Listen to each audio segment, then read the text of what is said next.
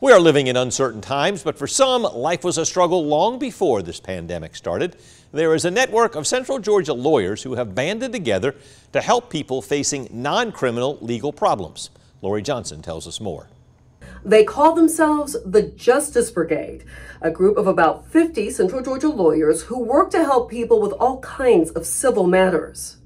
It's the brainchild of retired Judge Bill Adams, a state court judge of almost 20 years. The goal of Middle Georgia Justice, to close the justice gap. The gap between the people that can afford lawyers and legal help and those that can't, because they tend to have drastically different outcomes. Two cornerstones make up the two-year-old organization. First, lawyers meet with people each week in their Macon office to answer questions and possibly be connected with a volunteer lawyer. Secondly, Middle Georgia Justice acts as an incubator for community-minded lawyers working to start a solo practice. As part of the deal, they agree to help people that can't afford any fee or only a reduced fee as part of their participation in the program.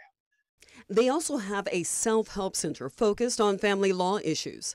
Executive Director Mike Horner says they've helped more than 1,000 people since they opened, but its reach is much broader. Helping people with their legal problems helps the entire community because it helps raise the poverty level, raise people up from poverty.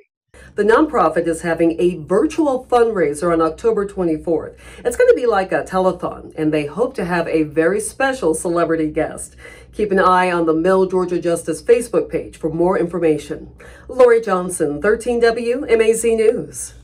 If you need legal help or would like to volunteer, you can go to mgajustice.org.